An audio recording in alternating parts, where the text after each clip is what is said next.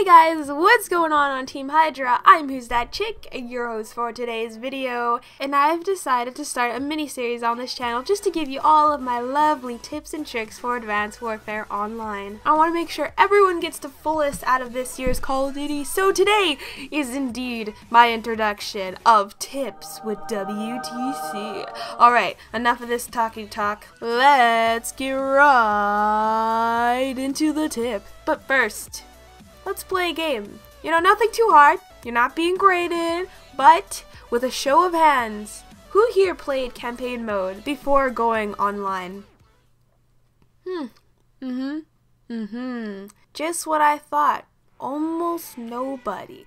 But let's face it, we don't have time for campaign mode. We want multiplayer and to rank up fast and show off our prestige and have the best KD. Well, surprisingly, my first tip for this series is to play campaign mode. This is really good if this is your first time playing Advanced Warfare, or if you're just trying to learn something new, because this year is just so innovative. There's no copy and paste, and what I mean by no copy and paste is like, it's not just shoot and kill, now it's like double jumping and killing, and sliding and killing and kicking and punching your opponents.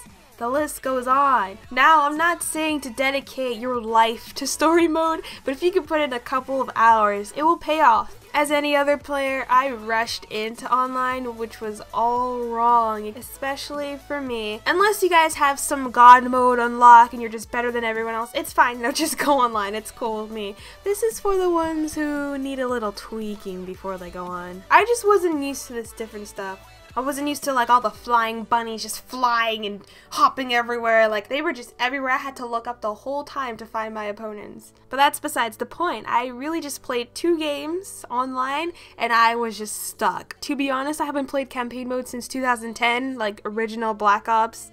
And that's because, well, Call of Duty was just the same. Nothing for me to like adapt to. And this year just, wow, completely blew my mind. I was not expecting this, so a big thumbs up to you guys, Sledgehammer. Besides, story mode is a lot of fun. And what I found the coolest is that they show you all of the exosuits and how to use them to their best abilities, and also how to do different types of dodging to outsmart your opponents, and just to become, overall, a better player. So I'm telling you, just give it a shot and just practice, because as cliche as this sounds, practice makes perfect. By the way, thanks to Devious for this lovely campaign gameplay, and to my other friends for the rest of the gameplay. I truly appreciate it. You guys are the true MVPs. I do have other tips on the way, so make sure you guys will come back for more, but this is the end of the commentary. So if you guys liked the video, give it a thumbs up. If you absolutely hated the video, give it a thumbs up, and don't forget to subscribe if you're new, and I'll see you guys later.